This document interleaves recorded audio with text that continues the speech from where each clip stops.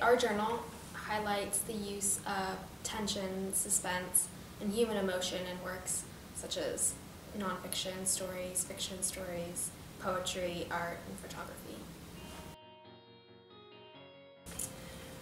Well, within our journal we're looking for three things: creating conflict, disguising the inevitable, and exploring basic human fears and emotions. And that doesn't have to be fear necessarily, it can be love, hate, anything.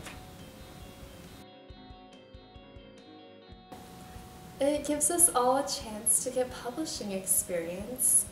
We get the chance to publish a journal, and you get the chance to see your work in print. And we need your submissions to make our work successful. Anyone can submit their work just as long as it follows our submission guidelines. November 10th is the deadline to send us your submissions, and we look forward to reading any of your work that you submit.